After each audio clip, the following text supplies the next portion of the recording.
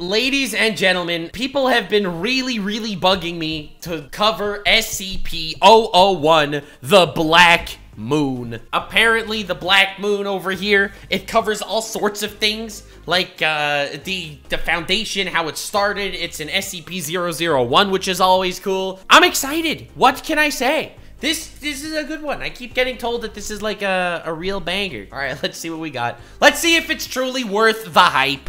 Does the Black Moon howl? No, not yet. What? See the boy. He was born in a time before names. There weren't enough humans around to need them back then. Wait, huh? The Black Moon has such a rich history? He was one of a handful occupying a coastal village, using a tongue long since dead. They eked out a simple life, hunting, gathering, fishing. The only thing on most of their minds was surviving to see the next sunrise. Yes, a simple life, free of complications. Okay, I feel like there are about to be a lot of complications. What the fuck? Until the Hermit appeared. The Hermit! Okay, dude. Okay, dude, what is this? Is this some history of humanity garbage? There's no way the Black Moon SCP is that deep that we have to go this far back in time. This feels like those essay channels that are like, yes, before covering this PewDiePie controversy, first, let me tell you about Adolf Hitler, commander of the Third Reich. The boy would remember this man for eternity. Haggard and thin, skin weathered by time and pain. A man that, emaciated, walking with a long, gnarled cane that honestly looked healthier than he did, shouldn't be alive. Even the boy, who had scarcely seen beyond the bounds of his village, knew that the Hermit was unnatural, an aberration. Are all the historical anomalies, like, you know, all the magical type things that have happened throughout history that we don't have an explanation for, are they just anomalies in the SCP universe? An anomaly. He walked into the center of the village, sat down on a large stone, and waited. Nobody dared ask his business, nor what the Hermit waited for. I have come long and far to touch grass, child. Then, a few days later, the Black Moon howled. Okay, what the fuck is going on? My butt cheeks are clenched right now. The boy saw the village's youngest hunter freeze one evening while out on a walk. Not simply stand still, but freeze. Then, for an instant, he became solid black, a coal stack. Whoa! Whoa! Police, don't shoot. This man is black. And as soon as he'd changed, he was gone, obliterated. Wait. Not a trace of him remained. Such is the power of the Black Moon. It can make any conscious being disappear in an instant, turn black, then wiped from our plane of existence, never to be seen again. Oh my god, and it just does this randomly? Is it itself, is it alive? Like, is it conscious? Does it know what it's doing? Or is it just, oh, every once in a while, you get Majora masked. Oh, did you just get Majora's masked? Oh, sorry about that, homie. It just, you know, it's a thing. Its choice of victims seemed, at each instance, to be utterly random, but it would come for all who lived eventually. Wait, it's just for all who lived? Is this just a demise that eventually befits everyone? Are you that's scary as hell. Wait, so what changed between then and now? It just erased, everyone knows that at some point they're gonna be erased from existence. They're just gonna get Thanos. This is known to some as the howling of the Black Moon. Later that same night, the boy found himself talking to the Hermit, who asked with small, frantic eyes. I love how they said just before this is like, oh yes, this is before language existed. Anyway, the boy was talking to the Hermit. He had seen. When the boy told him, he let out a deep, rattling sigh. The boy, curious, asked him if he knew about the nightmare he'd just witnessed. The Hermit looked up. He'd been the first one in the Hermit's millennia of pursuit that had ever asked. In that moment, he knew that he had found his successor in the hunt for the death of ages. Huh? The Hermit told the boy it went by many names. The Great Finale, the Pale King, but most common of all was the Black Moon. Why would it be called the Pale King? It sounds like it's coming from a racist place. I'm not lying. I'm not lying. The entity existed beyond the veil of our reality, a creature of pure energy, though nobody could really be sure of its true nature. Wait, so this is like the Scarlet King with extra steps. I feel like there has to be some sort of theory that the Scarlet King is just the Black Moon. The Hermit had been tracking it, learning about it, and trying to destroy it for thousands of years. What? And yet it only took him 4 pathetic minutes to tell the boy everything he knew. The boy— Dude, imagine living a life thousands of years long, chasing some sort of Eldritchian entity. You only have 4, you could tell over your whole life story in 4 minutes. There's some sort of entity that's killing people. You learned nothing. Man learned nothing. Just give up. knowing still that something about the hermit was unnatural, asked how he came to be in this position. The Black Moon never claimed him somehow? Hermit told the boy he was the counterbalance, a kind of chosen one, destined to face and perhaps even defeat the Black Moon someday. The counterbalance receives a number of truly extraordinary gifts for inheriting the responsibility: eternal life, eternal youth, near eternal youth, physical immortality. But they will be haunted by their purpose, doomed to watch everyone they love die around them. No, don't tell me this guy, this hermit dude, ends up becoming a member of the Foundation trying to track down this moon. Wait a second, what if this is the reason why the Foundation started? What if he started the entire Foundation? As they continue to hunt their only true equal and opposite, the Black Moon itself. The stupid moon. The hermit in his own eyes had failed at his duty. He had grown weary, and now he needed to pass the duty of counterbalance on to another. That other would be the boy. He felt a sudden and profound change, along with the knowledge that nothing would ever be the same. Did you just casually give some kid that he spoke to for 4 minutes immortality and his lifelong quest? Again, he was no longer just the boy. Now, he was the counterbalance. He watched the hermit give him a slight nod of respect, and then crumble into dust before his eyes. Oh my god, bro, this is just the plot of Shazam all over again. Oh my god, he sees some little child and he's like, "Child, come closer, I will give you eternal youth, immortality, and I will now die, good luck, bye-bye." The boy, the counterbalance, looked up at the sky and saw the stars twinkling, so bright and so beautiful. Little did he know his battle with the Black Moon would outlast every single one of them. Oh my god, that's crazy! Battle with the Dark Moon would outlast the stars? Does the Black Moon howl? Not without blood. The boy grew into a man as his village aged and then died around him. Decades passed, then centuries, then millennia. Tens of thousands of years watching humanity develop and grow around him as he continued his pursuit of that one elusive foe. As science and diagnostic technology gained and he starts the Foundation, doesn't he? Shit, that's crazy. Absorbing and then evolving beyond all the— Dude got the bean quest from freaking Adventure Time. He just has to watch the beans. Don't plant the beans! Old superstitions, the counterbalance gained a better understanding of the Black Moon. Though even then, it still remained essentially a stranger. Like, what did he get? The entity was entropic, a being of pure randomness and chaos without consistent form. That is so not helpful! It didn't exist in our universe, but it could exercise its influence here with so-called obliteration events, much like the horrible fate that befell the young hunter from the village. But that was only the proverbial tip of the iceberg. The counterbalance tracked and noted obliteration events. They were exceedingly rare at first, something that occurred once every 1,000 years or so, like a terrible curse. But he couldn't help but notice a concerning trend emerging. Dude, if finding any form of trend in what the Black Moon is doing goes against everything we think we know about it, finding a trend proves that it's not chaos. Proving it not being chaos would be the biggest possible step to actually figuring anything out about it. While it's chaos, it's predictably unpredictable. That's wild. It started happening once a century, then once a decade. He could feel the terrible future stretching out in front of him. How, over their shared eternity,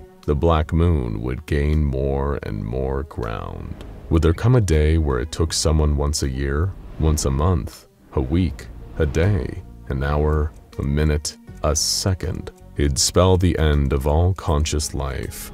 Dude, that's insane! Total victory for the Black Moon. What is its goal here? Like, again, as far as we know, it's not conscious. It's just some sort of unconscious entity, like some sort of disease. End of the universe, the death of ages. a complete existential obliteration. That's what we're heading toward, right? So it's like an infinite reality that this black moon has with this other guy, right? They just have a future existence where the black moon slowly but surely wipes out all of consciousness and all of conscious life. He was swept up in a sobering realization. He couldn't win this fight alone. However, while his hunt for the black moon had been largely fruitless, the counterbalance had discovered many other things along the way.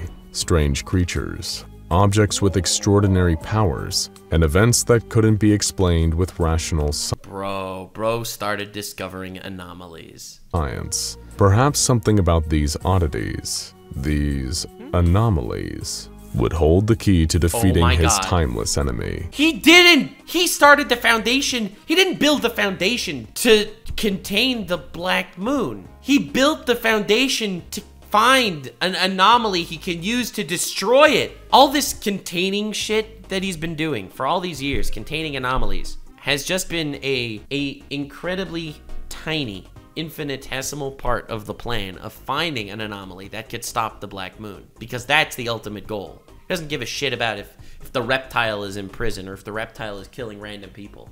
He doesn't care if the shy guy is just on some mountain somewhere killing tourists. He just wants to find something that could stop the black moon. And it hadn't just That's a mind-blowing origin story. Oh my god. These objects. What a twist. Entities, and events. He'd also discovered some truly exceptional people on his travels. Minds and skills that rivaled even his own, despite his age. Perhaps they would be the ones to help him win. With the 13 most brilliant and trusted people the Counterbalance ever met, he decided to form a council. And from this council, they forged and directed an organization dedicated to understanding and pre-watched and counteracting the strange in all its forms. That's insane. What an awesome origin story. Holy crap. What a great freaking story and plotline. With the secret how it started. End the black moon before human extinction. How it's going. Infinite IKEA go brrr. hope that their search into darkness would yield the answer to the black moon's downfall. He called it the SCP Foundation. They would secure the anomalous, contain it, and protect all of humanity from its influence. The Counterbalance also took on a new title, befitting of his new role, the Administrator. And even the Black Moon itself was given a moniker, in hopes of robbing it of some of its frightening power. SCP-001. Dude, the 001s are all so good. They are so good. This is the third 001 I'm looking into. I've done the Scarlet King. I've done the When Day Breaks. Now I'm doing Black Moon. Dude, freaking great. Does the Black Moon howl only at the blind? The year was now 1987. The SCP Foundation had been operating for over a century, and thanks to their secret possession of anomalous wisdom and technology, their own advancement was thousands of years ahead of the rest of humanity. So the SCP, does it work with the government? I mean, it's obviously not controlled by the government. Some sort of private fund over here. Well, there still wasn't a silver bullet solution to the Black Moon, and its deadly howls were becoming all the more frequent as the decades went on. The Foundation did have some irons in the fire to combat it. Their ability to gather intel on both the entity itself and its obliteration events had improved considerably, thanks to their new global information network. Due to the power of furries on the internet, they are able to find out so much about the Black Moon. Their top minds were also working on a highly classified device known as the Singular Conceptual Bunker, which may one day come in handy for combating the extra-dimensional entity directly. The issue is you never know if it's working, because if the Black Moon is completely random, you could sit in your freaking temporal bunker all you want, and you just don't know if you were randomly chosen and protected.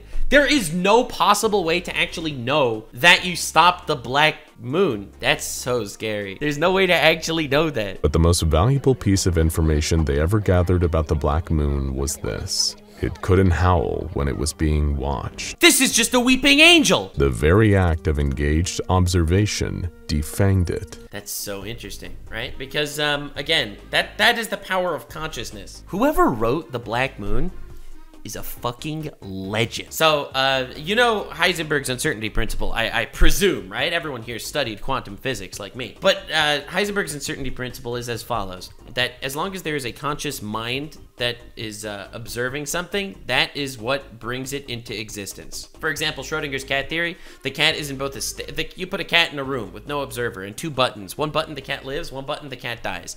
Pushes a button, you don't know which button it pushed. Right now, the cat is in both a state of alive and dead until a conscious observer looks into the room, sees if the cat's alive or dead, and then boom, it collapses the wave function of reality, bringing the cat into a state of either life or death. It's the conscious observer that creates reality.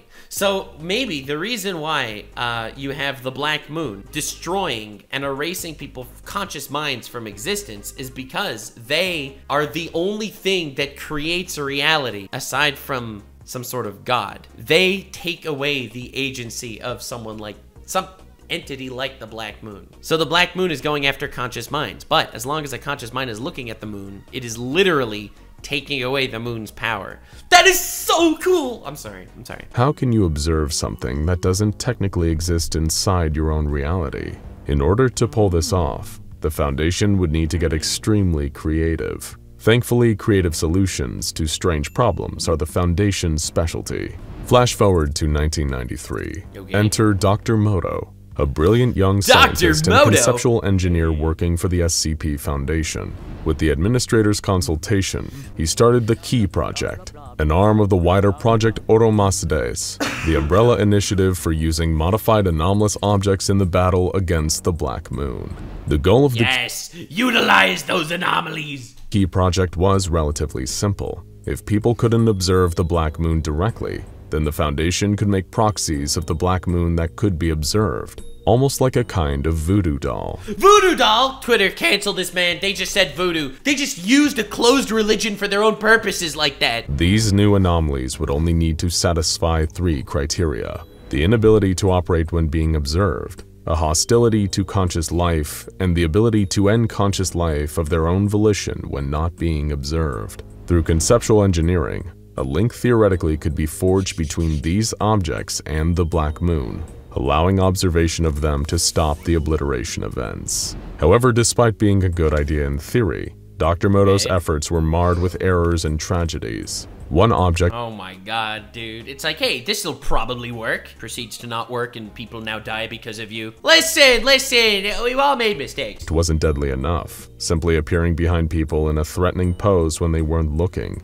Another one killed purely through collateral damage, a giant sculpture of a human head that immediately attempted escape by barging through Site-01, the center for anti-Black Moon operations, and killing 19 people in the process. Another one of Moto's objects, a huge black sphere, simply immediately exploded, killing 12 people. Oh my god! Do you have any idea how many people they killed? They killed more people than the Black Moon killed. Alright, just trying to figure out a way to stop it. And in the most horrific misstep of all, one of Moto's objects caused a mass death event in a nearby hotel, where 142 people were spontaneously incinerated when the object, a series of interlocking stalactites and stalagmites, were left unobserved for 0.2 seconds. That's awful. Like, how is that acceptable? How is it acceptable? Or, I mean, I guess, listen, that's what the SCP Foundation's all about.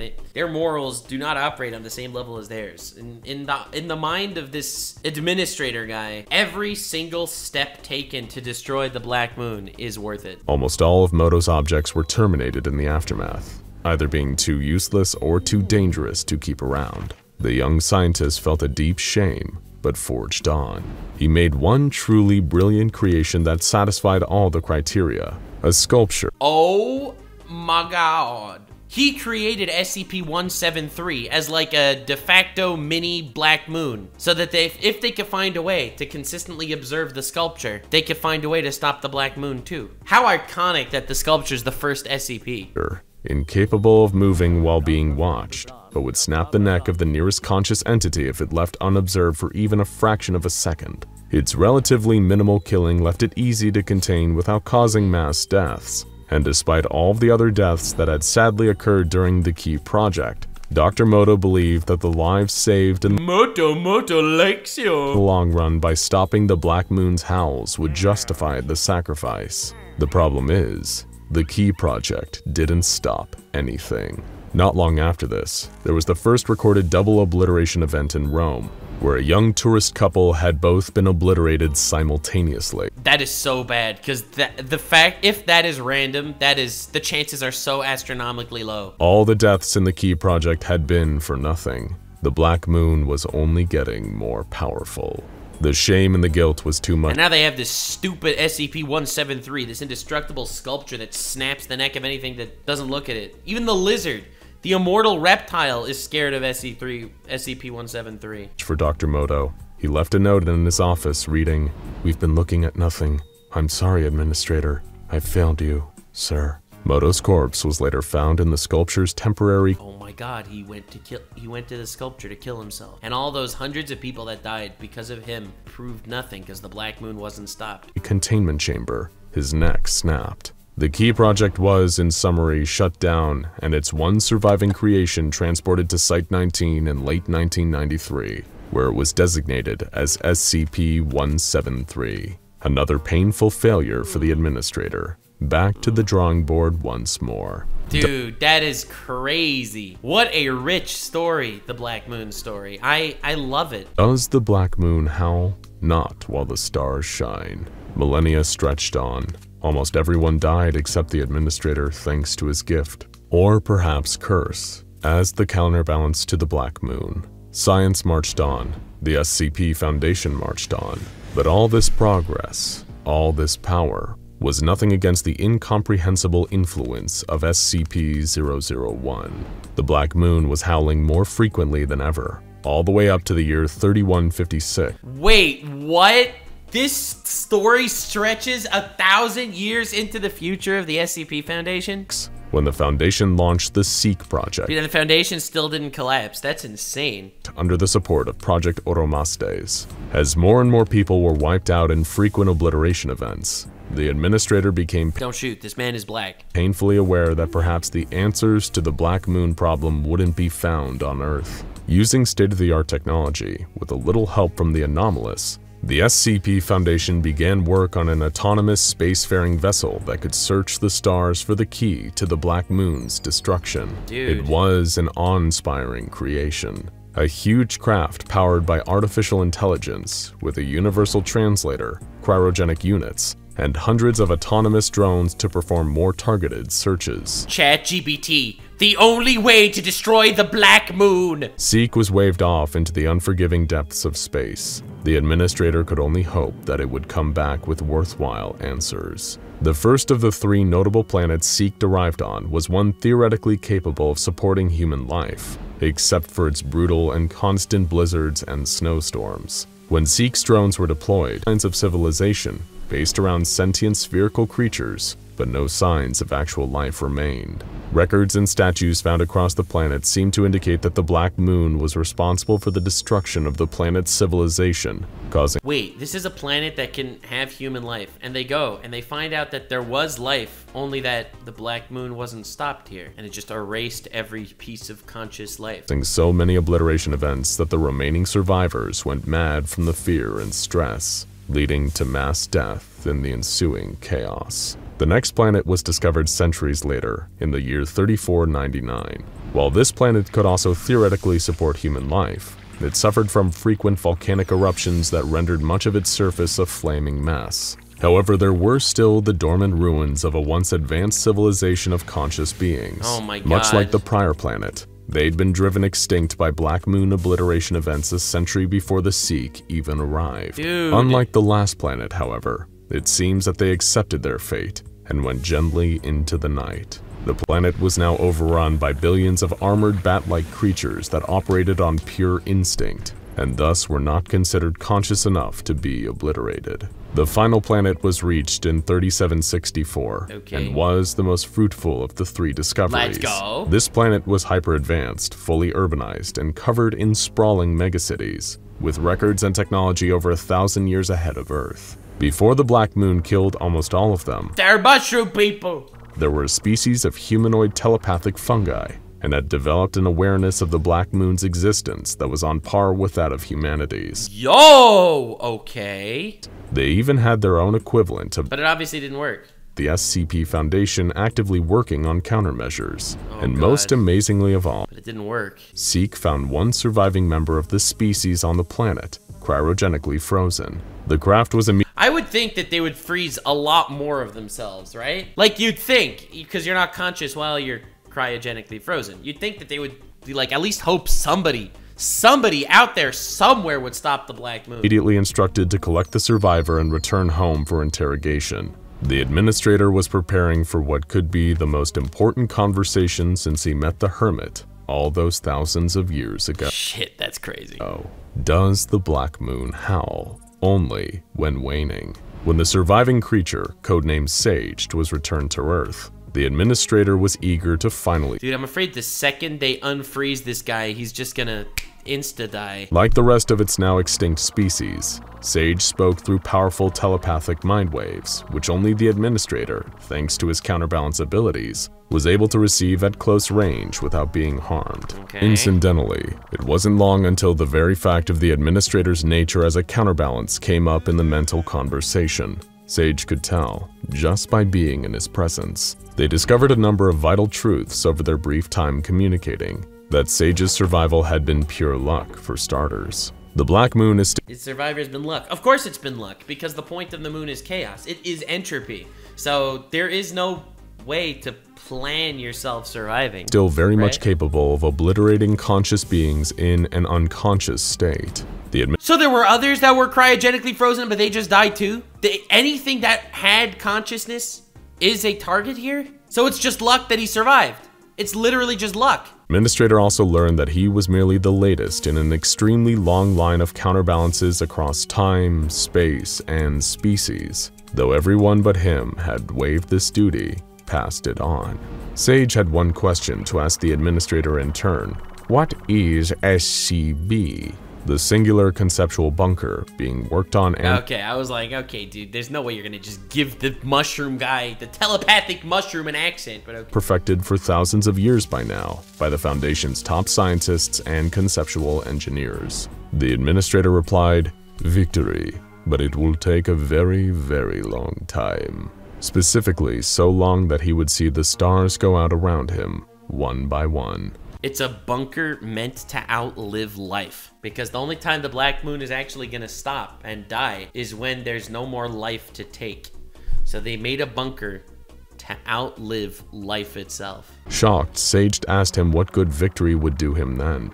Rather than say it aloud, he replied with a thought. Sage paused and said, "I see. How blasphemous of you. Hopefully it works." After this, the administrator— Wait, it's not gonna tell us? It's not gonna tell us what he thought, Tim? Oh my god. Proceeded to the singular conceptual bunker and entered it, leaving instructions for the Foundation to be run by a newly formed O5 Council in his indefinite absence. Thousands of years later, in the year 5011, Sage spoke one more time, repeating the words, "Hopefully, hopefully," before turning solid black and disappearing. The Black Moon had claimed one more victim, but billions more had gone in the interim. The administrator had no more answers to give. At least, no more answers that anyone but him would understand. He was inside the singular conceptual bunker now, loaded into a device known as Tome, an experimental memorial module meant to pick up and record all the last messages of every dying civilization across the universe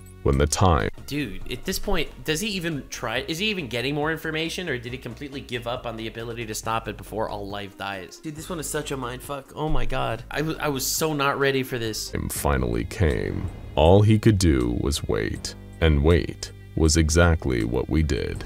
Dude, honestly, the freaking balls on this man. Dude is so stubborn. He's willing to live a life in a bunker for millennia until all of life in the universe dies, because that's his purpose. Does the Black Moon howl? Yes. Yes, it does. Years pass. Too many to count. It's a time after names now, and Tome sits— Oh my god, this went from a time before names to a time after names. In the very center, drinking in the end of the universe. The last of all the human colonies across the universe were obliterated by the Black Moon back in the year 7329.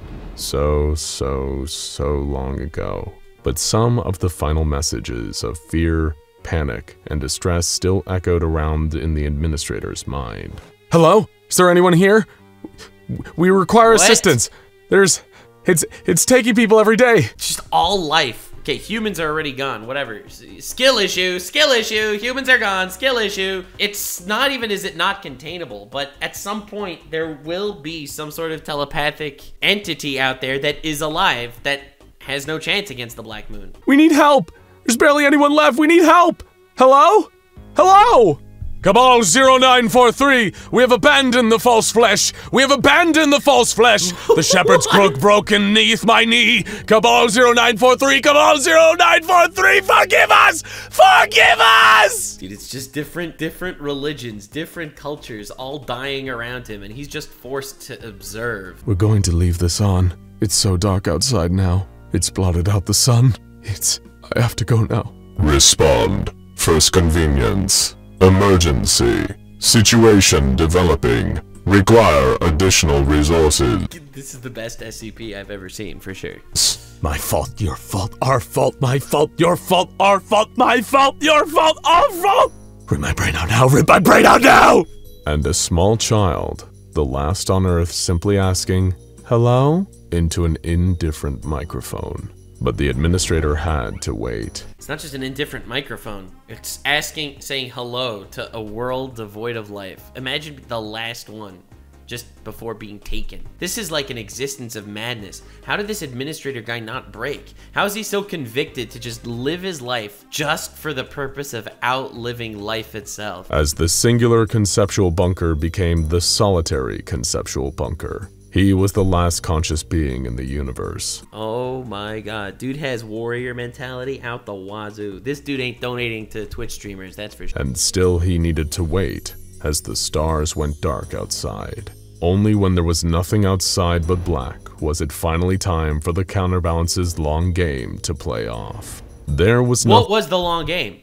What is it? nothing left of our universe. The only thing here was the how is the Earth not blown up? How is he not frozen? How didn't once the sun dies? Okay, whatever. Let's not ask these questions. SCP and the Black Moon itself. With everything else gone, the Black Moon only had one conscious being left to obliterate. It opened the door to the solitary conceptual bunker Wait, the Black Moon opened the door? and stepped inside. This doesn't make sense. No, that doesn't make any sense at all. How can the Black Moon, an entity beyond our dimension, beyond physical form, take a step? Good question. The same question, incidentally, that was going through the Black Moon's mind as it entered the bunker. It didn't look at all how the entity expected. What? It was like a bar, a counter, with rows of bottles. I am so confused. I am literally so confused. Why does I didn't think the moon was conscious. I thought the whole point was the moon is not conscious and it's erasing consciousness. Behind it, a jukebox playing in the corner. A man stood behind the bar cleaning the glasses. The counterbalance. The administrator. He said, well, there you are. Certainly took your time. Can I pour you a little something? This only served to increase the Black Moon's confusion. It had form here. Dark smoke compressed into a vaguely humanoid shape. It could Steve from Minecraft. speak. It could think. None of this made any sense. The being But is this just singularity? Is this like the concept, like a pantheistic view of the universe?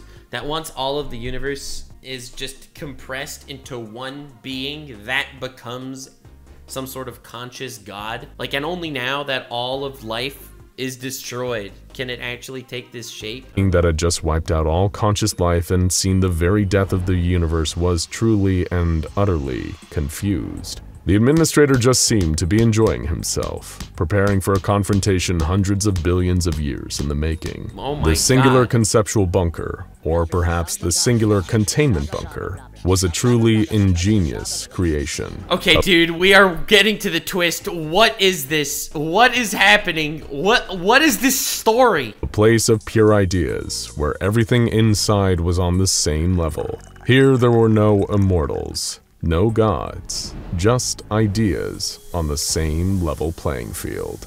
And it was time for the Black Moon's idea to come to an end. It was a trap, and the entire universe was the bait. Oh my fucking god, that is the craziest lore in the world. Without warning, the administrator pulled up a shotgun from underneath the table. America! America! and unleashed both barrels into the Black Moon's chest. The creature took the hit and fought back, dragging the administrator to the ground, beating him, strangling him. He could feel the light fading under the monster's relentless assault. What? Until he managed He's just gonna get choked to death? To get his desperate hands on a glass ashtray. He beat the monster over the head with it until its grip loosened, and he was able to slide out. There, the killer of the universe was on the ground before him. He grabbed the monster, held it in place, and beat it to death. Oh my god. He was gravely injured by the battle, but the Black Moon was no more. Here in the singular conceptual bunker. It's a conceptual bunker. That's why they kept calling it a singular conceptual bunker, because everything becomes a concept, becomes a state of mind. And the Black Moon's biggest flaw, as well as its greatest strength, was the fact that it was completely incorporeal. In a state where every state of mind just becomes just a simple equal mindset, this is the only place to end a universal destroyer. He had won. Bro, the administrator would be Goku. Administrator, no longer the counterbalance in the absence of the Black Moon, hobbled over to the jukebox, produced a single beautiful coin from his pocket. He pushed the coin into the slot, wheezed a pained breath, and said, "The thing is, this place is only information. There's nothing else out there. Not even matter. The universe closed its doors a long time ago. But this place can go from information back to matter with just the press of a button." Let's see what happens when we introduce something into nothing. He makes a big bang.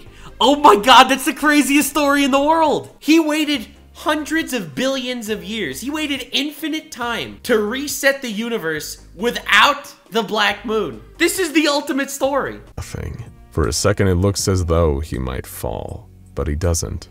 Instead, he slams the button on the jukebox, and with a relieved laugh says, "Let there be light." And get it.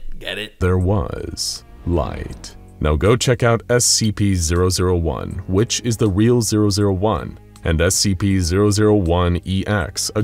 That was crazy. That was insane. I mean, this is a good explanation for how there are multiple SCP-001s, because this entire universe and all of time in this universe was just combating the Black Moon. Now you could have other SCP-001 proposals in a new universe. That story blew my mind. This was by far, bar none, the best SCP that I have seen so far. Like, dude, not even close. There is nothing that I've seen so far that is even close. That was nuts. I literally have chills. Holy crap. Like, subscribe, and follow me on Twitch. Stay weird, fam.